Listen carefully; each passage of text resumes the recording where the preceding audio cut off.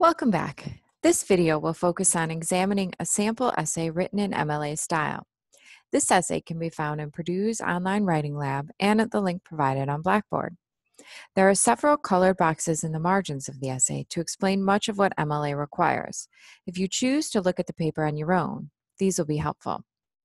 For our purposes today, we will focus mostly on the citations, both in text and the list of works cited at the end, but I will point out a few other MLA requirements as well. In MLA style, your paper's heading should be aligned left, beginning with your name. The professor's name follows on the next line. After, you put the course number and then the due date. The title is always centered next. Notice that everything is double-spaced. There aren't large spaces between the heading or the titles. In the upper right-hand corner, you should have a header, which will include your last name and the page number. Generally, you should use 12-point Times New Roman font with 1-inch margins. Okay, a few basics first.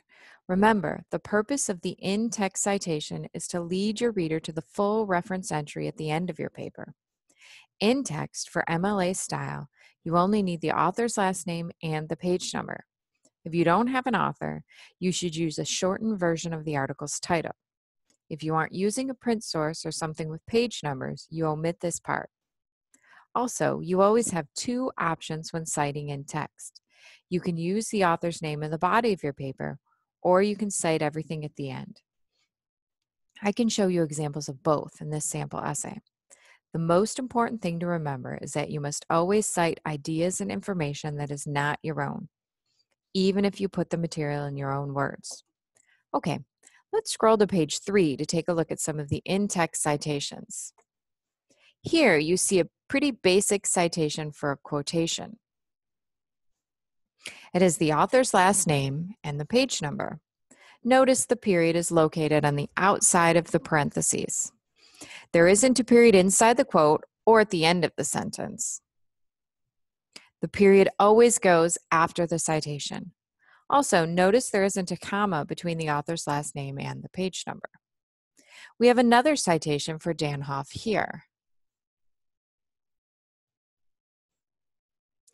Notice there aren't quotations around this material. That means our student put this information in his own words, but he still has to cite it. He did the same for this Hurt citation. Remember, the citation belongs right after the information used. Okay, so after we only have page numbers. That's because the author of the information used is still Hurt. If you are using information from the same author in the same paragraph, then you only need to cite that author once. After, you only need the page number, as long as another author isn't cited in between. But once you begin a new paragraph, you need to write out the full citation again. If we scroll to page 4, we can find an excellent example of using an author's name in the body of the paper.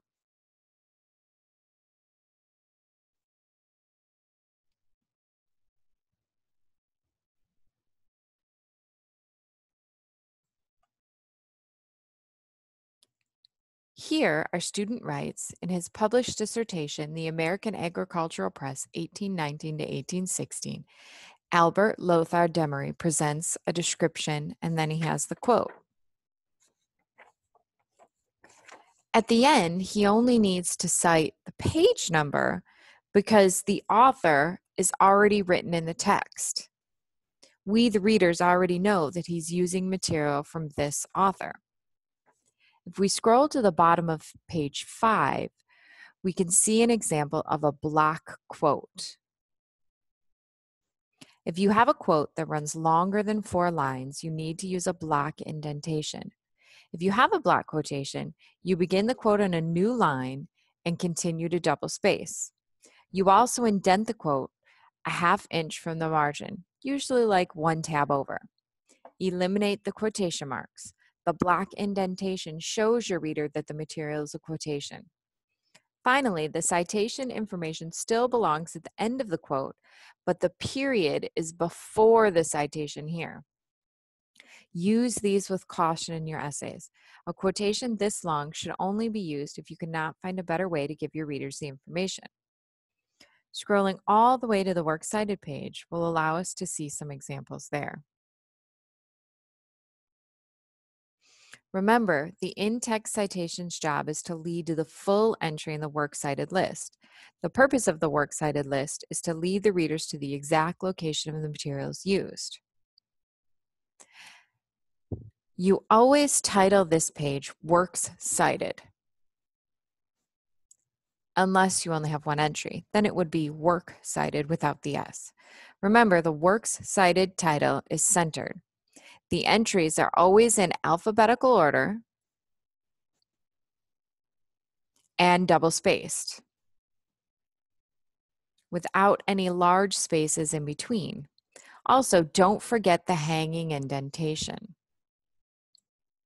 The hanging indentation is where you indent every line except the first, like the one shown here. A hanging indentation allows the reader to easily find your entries. There are very specific rules for the layout of a works cited entry, but they usually begin with the author, last name, comma, first name. If there isn't an author, you use the title of the material, like this entry. You can find all of the rules in the MLA Style Guide behind the reference desk in the library. Purdue's online writing lab also has excellent resources, including this sample paper. As always, come see us at the reference desk in the library if you have any questions.